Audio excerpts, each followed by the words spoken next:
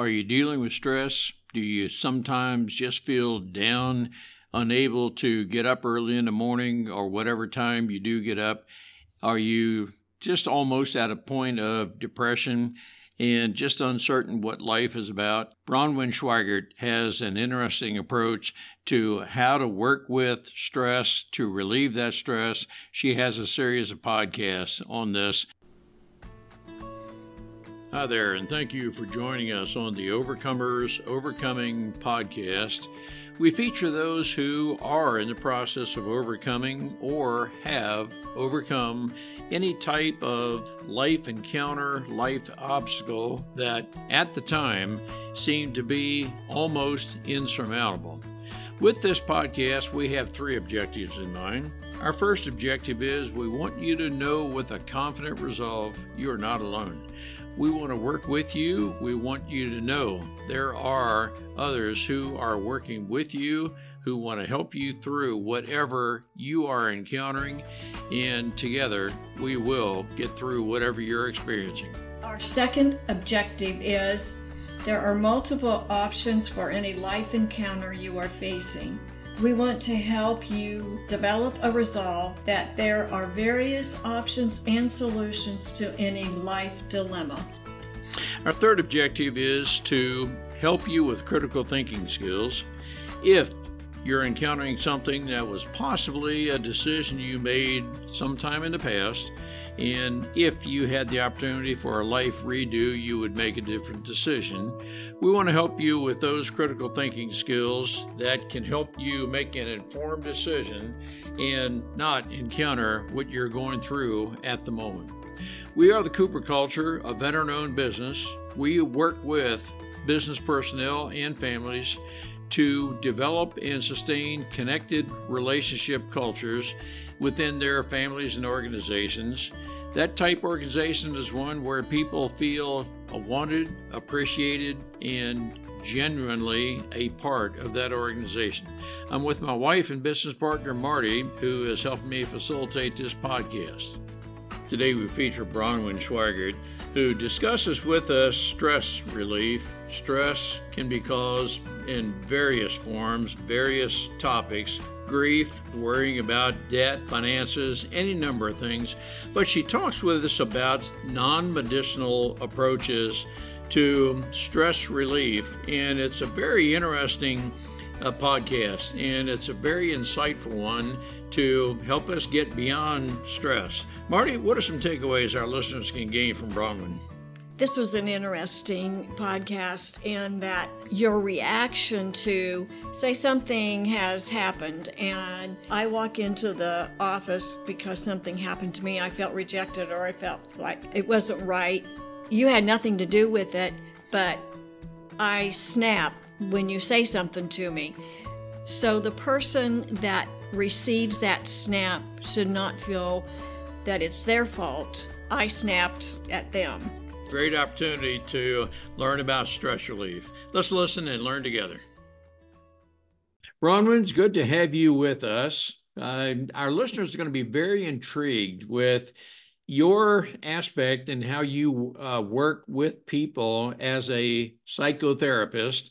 And for our listeners, I consider myself almost the antithesis of a psychotherapist by virtue of I'm a military guy and I'm an aerospace engineer by education and so forth, but I do like to work with people to help them reach their maximum potential. And I do know that sometimes our inner feelings and our negative inner feelings hold us back. And I think you have a lot to offer us in that context. But Bronwyn, it's good to have you with us. Thank you. Well, you keep saying you're the antithesis of a therapist, Marty, or Ron, sorry. But you're human. And that's the one thing we all have in common, no matter what we know about psychology, what we know about talking about feelings or how comfortable that is for us. We're all human and we all have the whole gamut of feelings. And use the word negative. I don't really love that phrase, negative, because I see, all feelings are there for a reason. They're there for a good reason. They're there to give us information, to inform us, to give us wisdom in how we're going to act. So there's no such thing as a negative feeling. There are negative ways to, you know, act out those feelings for sure. And I think that's, my specialty is anger. And most of us associate anger with like exploding, blowing up, being violent, being verbally violent. But, our anger, we can just also just feel our anger in our body. And I see anger as like the light on the dashboard of our car that says, hey, something's wrong. Check the engine. Something's off. Something needs repair. And so I see anger as just a warning sign to say, you know what? Something's wrong here. And let's take a look and let's bring about resolution. So I think we have to, kind of, that's why it's not negative, but it can be negative, absolutely. And depending on our relationship to our anger. And here's where I'm going with the negative. Mm-hmm. I I heard a person say one time, my feelings are never wrong. And Mm-hmm. I am a kind of person that, well, now I'm curious, do your feelings align with fact, or Mm-hmm. are you just feeling a way because of whatever the external factors are, which Mm-hmm. don't necessarily align with fact? Yeah, And I with reality. Yeah. will tell you that my approach to people is, well, let's talk about it. And I want Mm-hmm. to spend most of my time listening, but anger. I know, Bronwyn, that a lot of times people are angry because, and is it helpful just to release your anger by talking about it, or is it how do we get rid of anger, or can you? Yeah, so there's not like a one size fits all. So yeah, for some people, that anger is very valid in that situation. And I think that's a really good question that you're asking, Ron. For other people, it's not a good metric of reality at all because, we all have triggers. We all have triggers from our early childhood, actually. And so, the main trigger that I have found that humans tend to have are when we feel rejected, by someone. So that can be like when someone gives us a silent treatment, that can be when we feel excluded or not wanted, or it can be a whole host of things, or someone just not listening to us, that feels like rejection. um, so we most of us have that trigger, and it's really imperative that we feel it and we're aware of it, and we say, if I feel rejected, because let's say I'm talking to you right now, Ron, and maybe you're not making eye contact with me, maybe you're looking over there, and I'm feeling kind of rejected, right? I can own that, and I can say, wow, to myself, I'm feeling triggered because I'm feeling kind of like I'm not a priority right now, like I'm feeling kind of rejected by Ron because he's not looking at me.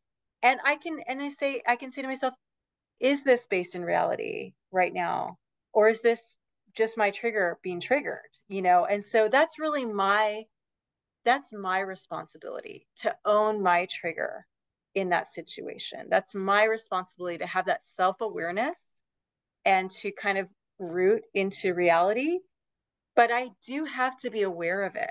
And if we're not aware, we can't be responsible. So if it's unconscious and you're looking away and I'm unconsciously feeling really angry, but I don't even know it's because I feel rejected in the moment, that I have this trigger, then I might be passive aggressive to you. I might be like explosive, who knows? Um, or I might just stuff my anger down because I don't really have a relationship with you and I can't afford to, be angry with you. But that anger is going to seep out in my relationship with my spouse or with my children or with the people closest to me. So that anger, I have to be responsible for it and I have to be responsible with it. And the best way to be responsible with our feelings is to just know they're there, to be aware of them. And then I can say directly to you, Ron, I really love having this conversation, but you keep looking away. And I'm just wondering, like, is it me, or are you like preoccupied with something? And I can just be like a grown up in the moment and just kind of name what's going on. And then maybe you say, you know what, Bronwyn, I'm so sorry. I was really distracted because, like, I think we're having an earthquake and whatever. And then I'm going to be like, oh, wow, okay. I wasn't being rejected. I am important to Ron, right? Or maybe you'll say, what are you talking about? I wasn't looking elsewhere, and you're defending, right? And then I'm going to get angrier. So it really, the bottom line is that we have to be aware of what we're feeling. We have to name it. We have to be responsible in the moment. And that's going to look different with the person we're with. With some people, it's going to be being assertive. With some people, it's going to be having boundaries. Some people, it's just going to be asking a question like, hey, am I chopped liver? What's going on here? So it really depends. No, thank you. I'm very intrigued with what you're saying. Feelings of rejection, yes, they're very real in the Yeah. context of the persons who might say my feelings are never wrong, and I would say, okay, I don't doubt you do feel rejected, but then it seems you're saying, well, talk about it, discuss it between you. I feel rejected because this is what I'm observing from you. Is it Yeah. a matter of being that honest about your feeling? And I guess I'm asking it inherent in the question is, I've got to feel confident enough in myself that I can even do that. Yeah, and that is going to be, again, this is all just dependent on the situation, on the context, on the person. So let's say you're my boss and, I'm seeing a pattern with you where I just feel dismissed by you when I bring things up, and there's a pattern. So at some point, I'm going to need to address that pattern if we're going to have like a good rapport and a working relationship. And if I don't address it, I'm going to bring home all this suppressed anger in my body with me again back to my loved ones at home. It's going to leak out.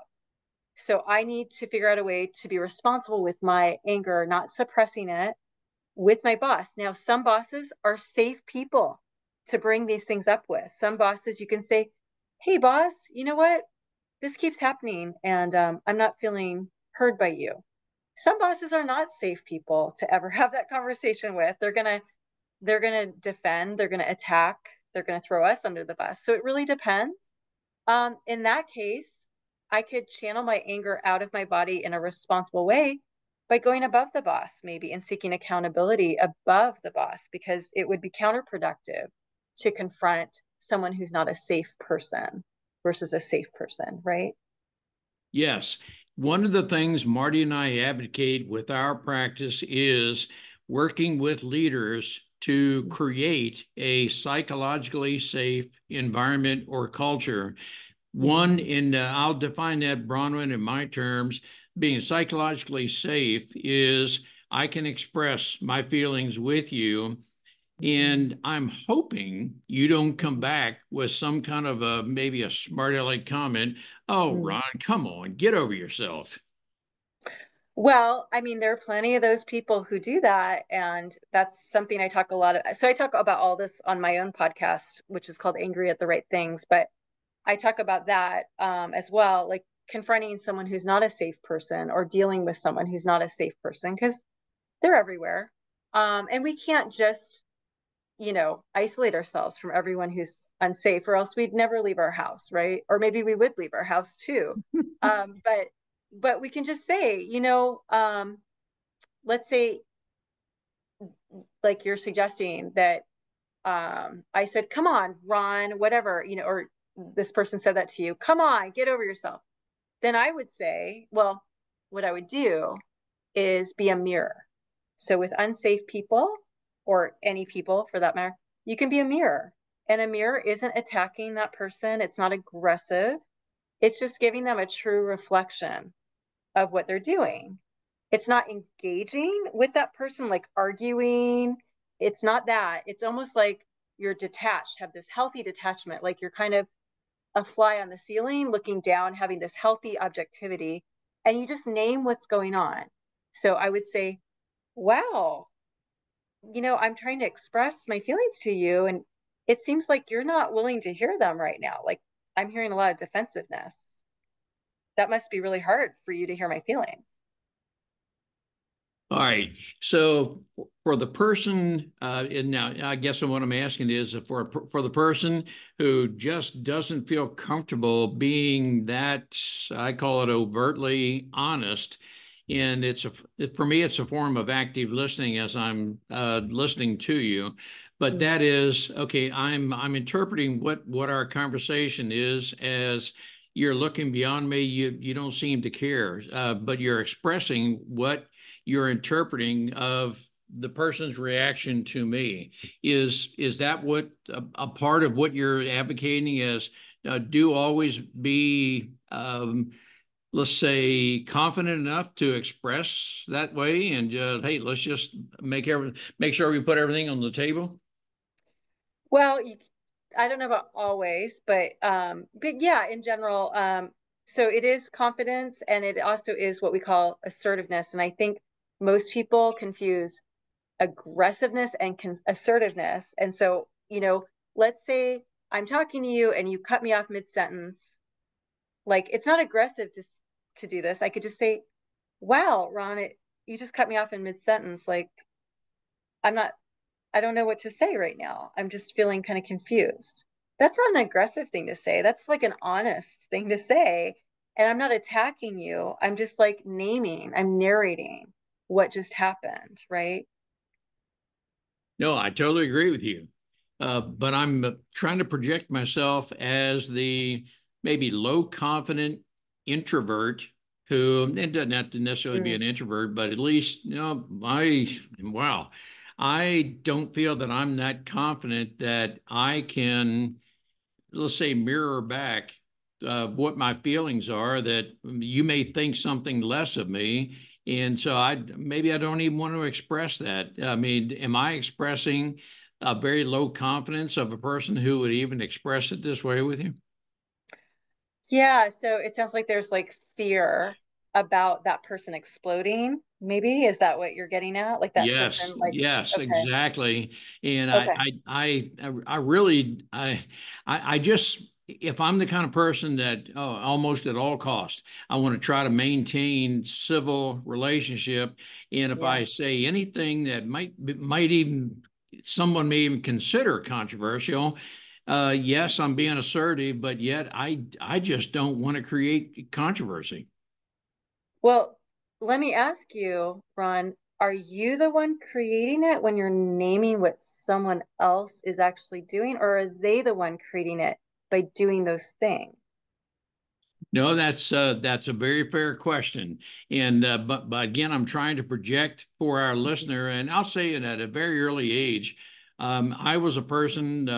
I was very low confidence, Yeah, and I just did not want to confront people. I did not want anyone to ask me for my opinion and so forth. yeah. At an earlier age, I would just avoid people because you're probably going to disagree with me anyway. So let's don't even Mhm. engage in conversation. Okay, well, I have a great response for you and everyone who is feeling represented by you. Um, Here's rule number one. This big boundary, you guys probably talk about boundaries from here, here and there. There's this big invisible boundary in the world, and the most important one is that I am only responsible for my feelings. I am not responsible for your feelings. I am responsible to you, but I am never responsible for you or anyone else's feelings. So when I can really appropriate that and really understand that because a lot of us were raised, we learned implicitly that we're responsible for mom and dad's feelings. We're responsible for them always being happy and never being angry. And when we implicitly, take that in, that's something we have to unlearn as adults because we will be the most anxious adults. We will be codependent, is what that is always trying to make everyone happy. Because when we do continue to feel responsible for other people's feelings, we cannot simultaneously be responsible for our own. It's an either or, it's a choice. And so, what I tell my clients as a therapist is you can believe you're responsible for other people's feelings, but it's actually impossible and you will die trying. And so we can choose to only be responsible for our feelings and be responsible to others, but not for them. And so when I have really appropriated that, then I can have the confidence to be assertive and be that mirror to someone and say, Ron, I'm noticing this pattern of you cutting me off, and I'm not comfortable with that. Because if you do explode, if you do attack, if whatever you do, those are your feelings, not mine. And I am not responsible for your anger. You are. No, that's very well said. I know there are some family cultures, and we've spoken with people who were raised this way, that if you're, and well, no matter what your feelings are and what, if you're angry, whatever, we in this family just don't talk about it. You just go on about life. And come on, just it seems a bit of get over yourself, but we in this family don't express ourselves that way. Just move on. And to those kind of people, I would say that no, you're. It would seem you might just be bottling up anger, Yeah. and you need an outlet. And don't ever just bottle it up. That's my thought behind it. That's right. Because when we suppress our anger, Freud is the one who first said depression is anger turned inward. And I can't think of a truer statement. But anxiety is also suppressed anger. So suppressed anger turns into depression, anxiety, even bipolar like mania, psychosis. I mean, so it also turns into insomnia and difficulty sleeping and migraines and digestive disorders and all these phantom autoimmune disorders that no one knows where they come from. I mean, it makes us sick. Suppressed anger makes us sick. So I always like to say, anger is invisible. That is true. But truth be told, it is more real than this couch I'm sitting on right now. And it doesn't just evaporate into the ether, it stores up in our bodies and it makes us sick in some way. So it's really important that we express it, we externalize it out of our bodies in healthy ways. And that is just like being assertive, bringing about that accountability, having boundaries. I was going to ask you or say to you, you were talking about, I'm not responsible for your anger. I'm not responsible for your feelings. So for you, or for the person that says, I'm not responsible for your feelings, you're setting boundaries on yourself, correct? I'm not going to Yes. let it bother me because you're the one having the problem, or you're the one that's angry about something. Yeah. I mean, you can say it or you can just say it to yourself. But, I mean, it took me, I'm in my 50s. It took me just to like a year or two ago when I was finally able to just let my dad be mad and be in his presence, be like, so sorry, so sorry, you're imploding right now. Not my problem. Did I say those things out loud? No.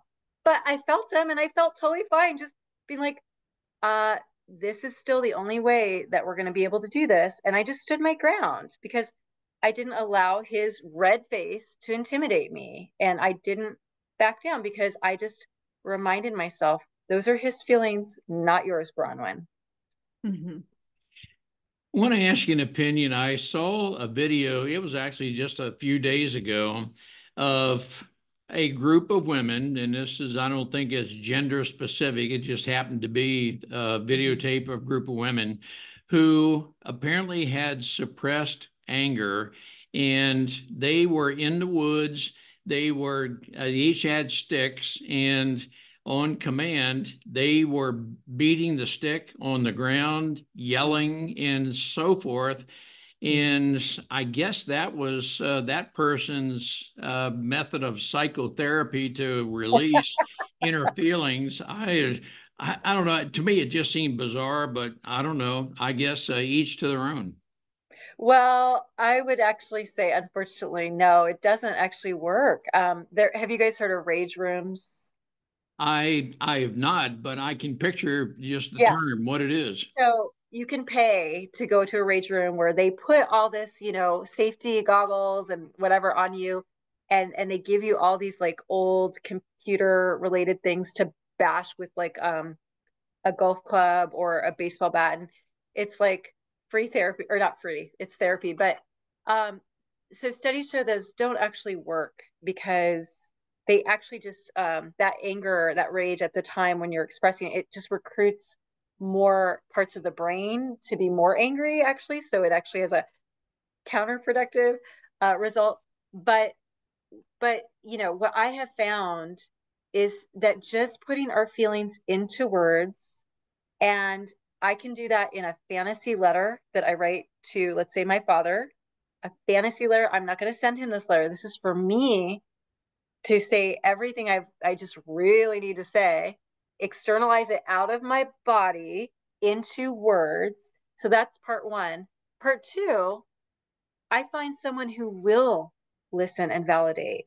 So I can read that letter to them, because it's not going to be him. That would be counterproductive. Now I'm going to be more angry because I'm feeling more unheard. But I can find like a friend, or hopefully a good therapist. There's not a lot of those, unfortunately, but someone who's just angry with me and for me. Someone who's not trying to talk me out of my anger. Someone who's not like, well, Bronwyn, think about how he felt. No, someone who's just like, wow, I totally get why you feel that way. Someone who's just validating me. And when that happens, it actually calms the part of our brain, the limbic brain, because I feel heard, I feel understood. I don't feel alone in my anger. So what's shareable is bearable. And now that anger has dissipated out of my body, and I'm good. I'm feeling great. No, I appreciate what you just said. That so there is some therapeutic value. I don't want to go into being a therapist, but there is therapeutic value of just documenting your feelings, and then find I guess I would call it an empathetic person who's willing to listen, Mhm. and you just verbalize the words, your feelings. It's therapeutic to do that. Am I interpreting you correctly? That's exactly right. That's exactly right. And it's hard to find those people, because so many people, like my husband, for example, like he's still struggling. He's still on the learning curve here. Like he keeps saying, but if I validate your anger, then it's going to get worse. And I'm like, no, it will get better. It's so it is very counterintuitive. And I will name that. It's so counterintuitive. So my anger actually diminishes when you validate it. It doesn't get, it might get bigger for like, 30 seconds, but at the end, it's gone. Like it's out of my system. I feel completely better. And I'm finally able to go from my limbic brain into my prefrontal cortex and my logical part and go, well, now that I say that, I'm actually I am able to see his point of view. So now I can do that for myself. I don't need someone else to logic me. I need another human being to hear me and make me feel heard. So now I can enter my logic part of my brain and do the logicking on my own. I'm thinking of the listener who might be somewhat similar to your husband, but let's just say they've had something occurred, who knows, 30, 50 years ago. And Mhm. it's in I call it the subconscious, Yeah. but it is a matter of, okay, verbalizing maybe. And do you go all the way back, that kind of thing, to say, oh yeah, Yeah. let's release it. Oh, yes. And the reason it's still there is because we still have residual anger there. That's why we're stuck. That's why people get stuck, is there's still anger. So yes, absolutely. Time is, a construct, but I'm all about time travel. I mean, let's go back and let's let little Ron finally say what he needed to say. That's unfinished business, and that's really important to do. Let's let little Ron finally speak what he needed to say in that moment in fantasy to his mom or his dad, and finally get that validation from someone who is a safe person. Absolutely. I want to ask you, sometimes you get angry and then you're sorry you got angry and you go, oh, why did I get angry over that? It was such a small matter. Mm. Uh, I don't know how you deal with how does a person deal with that? Well, that's probably from something that's a trigger. Mm. So again, like that I would reflect on that. Take time to reflect. I'm not big into meditation, but I am into reflection. Like just taking time, we could be, outside on a walk or whatever, but just taking time to like reflect on ourselves. Like, what was that all about? Why did I have that kind of reaction? Like, is this like a pattern for me? Is this something that's rooted in my early childhood? What is this about? And getting to know ourselves and getting to know our triggers and kind of owning those things. And what do I need in the moment when that shows up for me? Maybe I just need to reassure myself, like, this is a different person. This person isn't ignoring you right now, even though it feels like it, or whatever that is. Mm-hmm. It's very possible we have a listener who, listening to you, is recalling something from some time in the past, and they're saying now that I'm going to use the word triggered or activated a thought. Yeah. Yep, Yeah. goes back to X decades ago. I just need to release that. Do you work with people, let's say virtually or in person? How would you work with a person to help them overcome any fears, anxieties, any pin-up emotions? And I'm not sure I'm using the terms you would use. That's fine. Yeah, so I would direct them to my podcast because that's actually why I produce it. It's my passion project to help people who are not my actual clients learn all of these principles. And so I have a co-host. Her name is Katie. She's my best friend. And I actually do the exercises I do on my clients. So the listeners can then do them for themselves at home. So there's some really simple exercises that I lead Katie in just so everyone can learn. So, yeah, if someone has stuff from the past, I mean, we all have stuff from the past. Of course we do. So, I lead people in like I call it an integration exercise. So, their adult self um, recognizes and validates their young self when that happens. And it's really powerful. I have seen people absolutely, it's like, I want to say they came back to life after the exercise, but I would actually say they came to life maybe for the first time after doing this exercise. And I learned it because I did it for myself because I needed it. So it's so healing. And I really believe that is the end goal. To have mental health is to be integrated, to be an integrated person, to be whole, to be complete. Where, I'm 53 on the outside and I'm now finally 53 on the inside too, right? And where I'm integrated, where I'm not relating to myself the way my parents related to me. I've created a healthy, whole, and healed relationship with my inner child. And so I'm healed now. What you just said is very important to Yeah. to be healed of various feelings and so forth. For the listener who is intrigued and wants more information, can you give us the name of your podcast? Where would they find that? Yeah, you can find it wherever you subscribe, and it's called Angry at the Right Thing. Angry at the Right Things. Now, is there a subscription fee or how No. okay, so you offer your therapeutic service in the form of a podcast, and Yeah. now would the listener get all the benefit they need from your podcast, or is there more to follow? I guess what I'm leading up to, Bronwyn, would a phone call, visit, anything of that nature?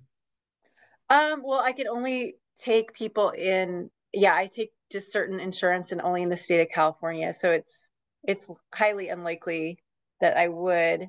But yeah, I would say the podcast, I mean, so far I think I have 17 episodes, which are all probably an hour long. So that's 17 hours of me talking basically, because I don't interview other people. It's just me talking about all these principles. So I should hope that could help. 17 hours can help a lot of people go a long way.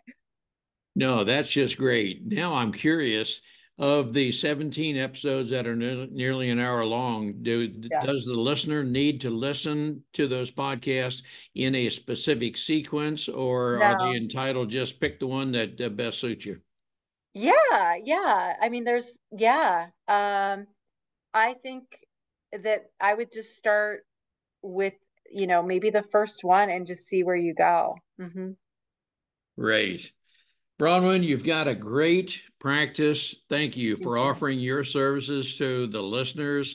And I do know what it is. Some people with the suppressed, pent up anger, whatever Yeah. term we want to put to it, we do need to release that. And we need to have the right environment, the right people with the right empathy. And again, I'm using my own terms, but when you find that person, you can become a whole person, and everything can return to a normal. And again, I know I'm not necessarily using your terms, but I do know that some people who have the pent up anger can't sleep well, and there are a lot of things that are just churning in their mind. Yeah, I think we can all relate to that very human phenomena. Yes. Thank you so much for everything you do, Bronwyn. And I want to encourage our listeners to look for your podcast. Thank you so much. Thank you guys for having me. We appreciate having the opportunity to share our and our guests' life's experiences with you. The Cooper culture advances organizations to achieve and sustain high retention rates, connected communication, and trust through personality insights and principled leadership. You can contact us at our website, thecooperculture.com, and you can contact us directly at ron@thecooperculture.com or Marty, Marty, at thecooperculture.com. We work with you to help assess aspects of your culture to advance the environment and people to their best performance. We do that through our staff of certified personal performance coaches, leadership trainers, keynote speakers, and DISC personality behavior experts. You can book a speaking engagement directly through our website by contacting us at ron@thecooperculture.com. We look forward to sharing our life experiences with you, some of which are profound, some of which are pretty funny. Some of those life experiences are ones we'll never do that again because we've been through stuff. We truly look forward to working with you, speaking with you, helping advance you in any way that we can.